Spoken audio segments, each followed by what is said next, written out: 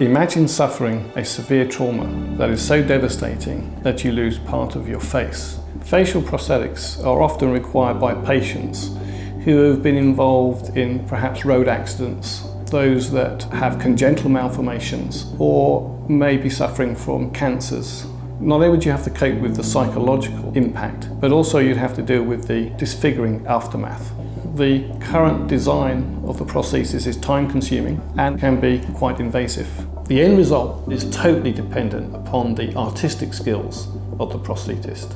Myself and other experts at King's are working to develop a new and more reliable method, a 3D printer which is capable of printing silicone in very complex shapes.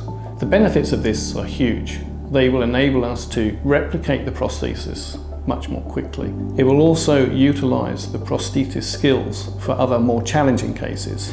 Additionally, this will benefit the patients because rather than 5 to 7 visits, we should be able to bring this down to 2. This means a large cost saving to the NHS.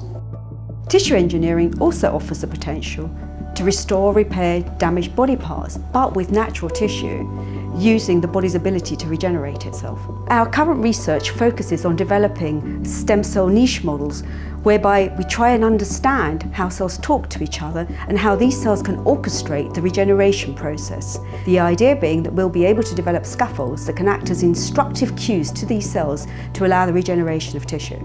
By bringing together computer-aided technology for clinical planning and also customising patients' implants using 3D printing, it's envisaged that we will be able to use the patient's own cells to enhance tissue regeneration and subsequent integration with the host tissue. It's really encouraging to be able to help people in this way, improving prosthetics and paving the way for creating viable implants for the future.